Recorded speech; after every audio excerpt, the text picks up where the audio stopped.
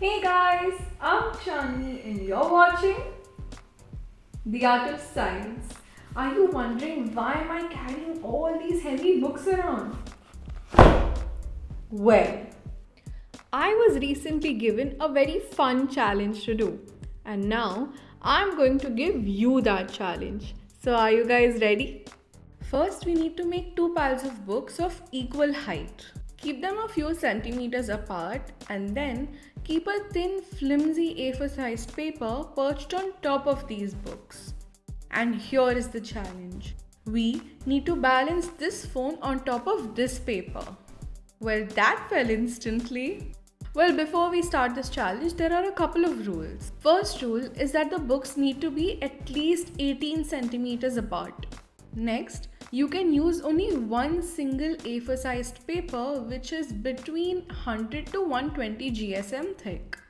Next, you cannot use anything other than the books. Next, you can keep the paper under a maximum of one book. And finally, folding of the paper is allowed. Well, I tried everything that you're currently thinking. First off, like this definitely did not work. The paper fell as soon as the phone barely touched it. What about if I keep the paper under a book? Yep, no, that was a fail. Okay, now I'm going to fold it once to see if that works. Nope. Nope. Maybe fold it again.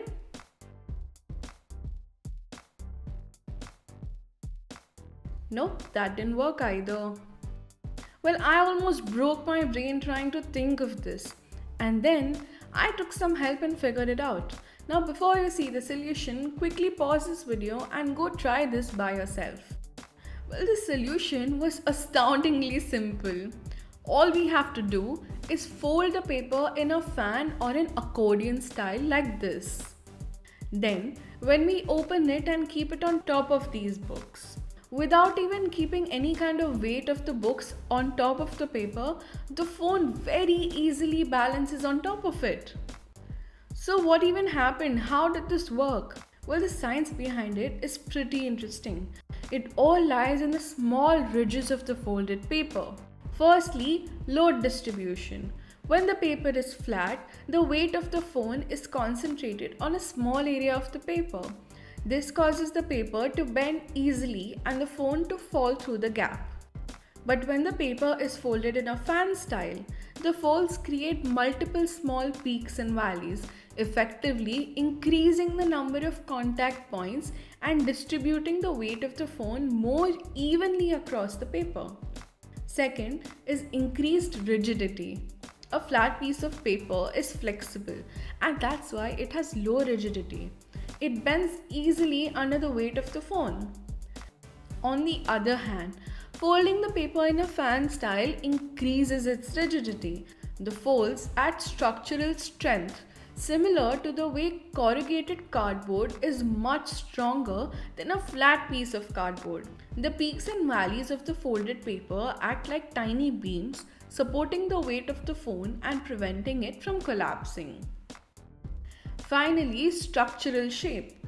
In its flat form, the paper lacks the structural shape needed to support the weight effectively. It acts more like a hammock, which can only hold weight if there is enough tension. The fan folded paper has a series of angled folds that provide an internal structure. These angles resist deformation, allowing the paper to hold more weight without collapsing. Were you guys able to solve it? If you used a different and a unique solution, let us know in the comment section below. I hope you enjoyed this video and we'll see you next week.